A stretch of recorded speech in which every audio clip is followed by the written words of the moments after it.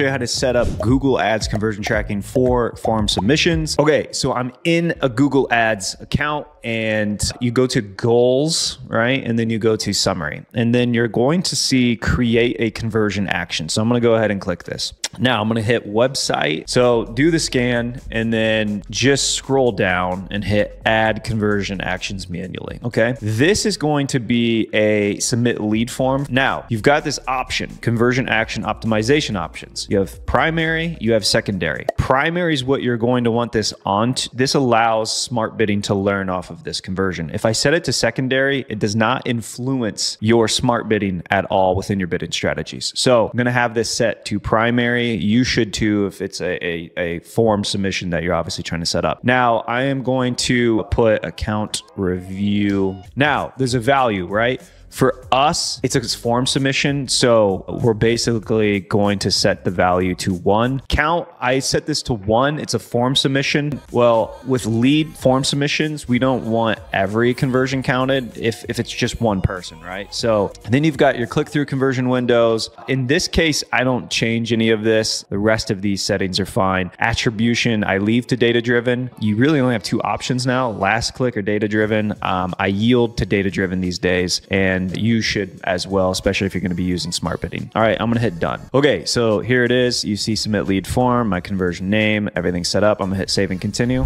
We have generated over $50 million in revenue for our clients using Performance Max campaigns. We decided we're going to download our knowledge of Performance Max campaigns into a free, easy, practical course and just give it away to the community. Go grab this free course and I'll see you inside.